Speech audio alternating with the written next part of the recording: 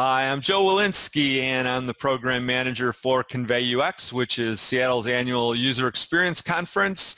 And that's coming up March 11th, 12th, and 13th. It's already the 7th annual year that we're doing it, so we're excited again. We have a great list of presenters, and I get a chance to talk with them in these previews. And today I'm talking with David Evans. Hello, David. How's it going? It's going great. It's going great, Joe.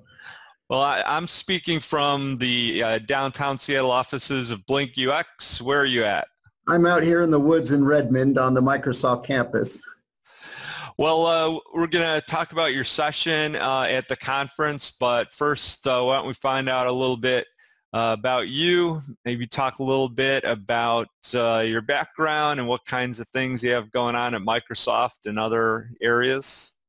Perfect. Sounds good. Well, I always sort of lead by thinking of myself first as a psychologist, and I'm really committed to that particular form of nerdiness because I still think that's super meaningful to me in the work that I do and the stakeholders that I've worked with. So for about 15 years, I've really been a hybrid UX and customer researcher. I really like to thrive in the areas where those two intersect, which is when we're doing ethnographies, and trying to really understand a new user type. So some of the work I was really involved in last year at Microsoft involved identifying those first-line workers, the ones that weren't traditionally sitting at a PC as part of their job, and then also doing a lot of work on what the future of work will actually look like. So we were doing some of this normative futurism. And then also trying to understand how mixed reality can be a part of that. So one of the fun parts about last year was it wasn't all just confidential proprietary research, but a lot of this ended up in white papers with Harvard Business Review and Forbes and some of the stuff that Microsoft was issuing itself. You didn't happen to mention your book, Bottlenecks, Aligning UX Design with User Psychology. What was that all about, and what was it like putting that together? Yeah, so it came out, it'll be like the second anniversary when Convey comes around, which, by the way, I've attended 3 times now, and I absolutely adore. We're so lucky to have that giant conference here in Seattle. But yeah, really it was my effort, having done so much proprietary research, to go back to the theoretical psychological roots that were part of my education and say, look, all of this is really applicable here. That's an uncontroversial stance to take. That the stuff that, my stakeholders, UX designers, product managers, product marketers make, they're subject to those constrictions that people have in attention, perception, memory, motivation, their own self-image, and the social dynamics of it. And you either survive those bottlenecks or you don't. And so it was just part of my customer obsession, and also in some ways just my client service, to say, look, before we even run a study or before you even start writing or designing, know these fundamental aspects of human nature, just so that you're better off and more competitive. So it was really great to pull that together in a book, and I did that as part of teaching at the University of Washington. I taught the class before writing it, and then stepped back from teaching in order to get it written and published and out there. And then when it came out, they invited me back, and this is in the communications department. So it's been great fellowship and really wonderful to kind of talk about it and meet with new minds and minds I've known for a long time over it. Well, you're probably involved in a lot of different activities. Is there anything new and exciting going on that you'd like to share with us? Yeah, I mean, the teaching is now, a big part of my winters. In between, again, I'm a social psychologist by training, so it's not completely cognitive and everything. But I'm a rabid, reader of things in behavioral economics and things in neuroscience.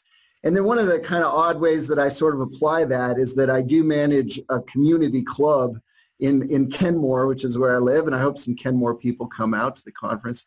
But it's just I don't know. It's just ways to really get with the people and really understand just how people live. I have an endless fascination for that. Well, let's talk about your topic, which spans a lot of the different things in your background and your work that you talked about. But the title of your topic is The Ethics of Behavioral Design. So give us a little sense of where that topic sprung from and what we can expect to learn from it. Well, you know, a lot of the people who are attending the conference are probably familiar with behavioral design, and we're going to start the talk talking about the famous B.J. Fogg Stanford class that produced folks who were really tuned to psychological processes and ended up, you know, founding Instagram and ended up really retooling Facebook like button and Uber. And the success of that, they now call it the Stanford Facebook class, is kind of where we'll start. And what I've sort of found is, you know, those moments of truth, those bottlenecks that I was just listing, they also, working with my students, give us a framework to understand what is good design and what is design that goes too far.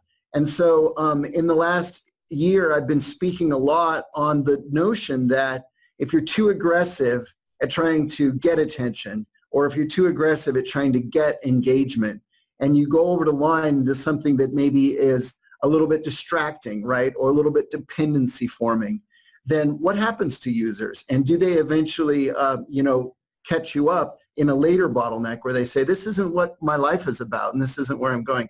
So we're going to outline some of those really kind of key moments of truth. I really am glad that my students, you know, and I tried to push forward out of just the psychology of UX, because we've really found that, you know, this same human nature is applicable in voice design and interaction design. And we're finding, and I've given this talk a couple of times and refined it over the last 8 months, that we're finding that it also gives a really, not a moralistic way to understand the ethics of design, but a way that basically teaches us that good design is good business, as it's always been. And so that's the kind of things we're going to talk about in the talk, with a lot of examples. Have you had any feedback from your work in this area as to you know, how it aligns with maybe things going on at Microsoft or at other organizations, and or where do you see your research and these ideas moving forward in the future? Yeah, I mean, that's a great question. Next week, here on the Microsoft campus, I'll not be talking about the ethics issue, but really applying this to things like conversion funnels to a group of 300, and Microsoft bought 150 books. Unfortunately, I don't get any royalties on those, but that's all right. I've got a great job. But when you think about, when you're asked, the question is a great one, Joe. This stuff is always designed to give people new ideas, right? And one of the areas that's really fruitful is there's a lot of A/B testing that's going on, and Microsoft is really finally, you know, caught up and is really now leading on that kind of thing.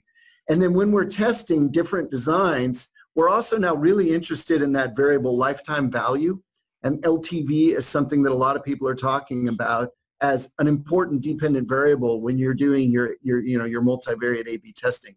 And so one of the things I'll talk about is, and one of the things that I'm really working on now is taking a psychological theory to inform a good A/B test, and then looking how it ultimately affects lifetime value with a customer. And this is the way actually that we can be effective. But lifetime value is a great, very holistic metric, because it means that you're not going to take advantage of just people's eyeballs, you know, without thinking about the whole person, the whole customer.